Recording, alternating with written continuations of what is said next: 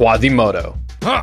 Jabba the Hutt, Shrek, Hello? this dickhead from Monsters Inc. What do they all have in common? They have better posture than our next hero. Hi, I'm Torte de Lini. My hair is made of the same fabric as this microphone, and if you're watching this video, it's because you have been checking out the Dota 2 International 2023. Are you ready? And notice this fat, boo-looking Uggo dominating the group stages. He's just so big, so scary with that BKB. Look at this man. If you've ever dreamed of LARPing as a character who spreads COVID while simultaneously enjoying the ass consequences of eating back-to-back Taco Bell Crunchwrap Supremes, then Bristleback is the hero for you. Talk about your items. You're Bristleback, so you'll need some of these. How about those? A pair of these, and oh yeah, that. Now you'll be pretty much unkillable. No, but seriously, like Vanguard Arcane Boots are your bread and butter to spam Quill Spray in the lane and shake off any harassment.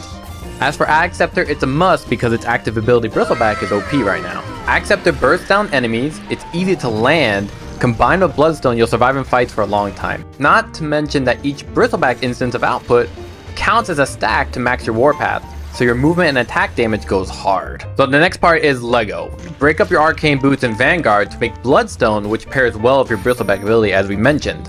So it's really convenient to pick up those two items to then build an even more expensive item at a relatively lower cost. Then you grab Ag Shard, it nearly doubles your goo stacks on enemies +3, and Hairball is a nice opener or follow through with fleeing enemies.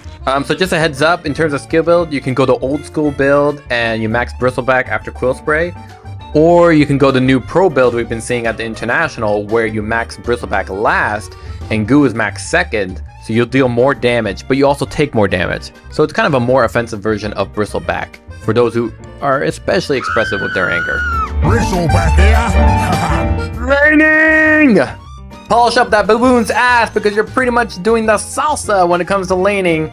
Every time the support comes to hit you, just shove your shiny butt onto their wheel shield and back on up. Crack your back and let the Quill Spray flow each time you want to go for a last hit on those creeps.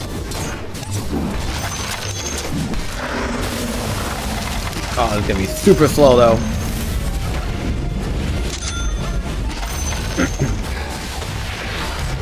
Wait, how am I dying? Get me the hell out of here. Good Lord Almighty! By level 4, you should think about getting a level in the flu, known as nasal goo. Either you can use it before with the right support, or you nurse that tissue-less nose until level 6 where you can dive the tower. Speaking of level 6, by then it's time to prick the pricks with your swinging dick and take a dive into the deep end of the enemy tower. With the big boost of damage you have and the stacks in the warpath from using nasal goo and Quill Spray, you should be able to snag a sweet-ass kill. Ow! Now we're in it. Let's talk about the mid-game. Bristleback is a lawnmower. You need to yank your goo and spray a bunch of times to get the motor going, known as warpath. Keep yanking that cord until you get a nice amount of stacks of warpath as you head into the other lanes to start your charge of destruction. Once you notice the damage the enemy party is focusing on you, turn around until they give up before you turn it back on them. Simply put, a good defense is also good offense, and Bristleback does both simultaneously like a less awkward version of 6ix9ing your partner. Take advantage of your massive damage to start wailing on other lanes before hibernating into the jungle camps to build up your Ag Scepter. Time to moonwalk, baby! Here we go.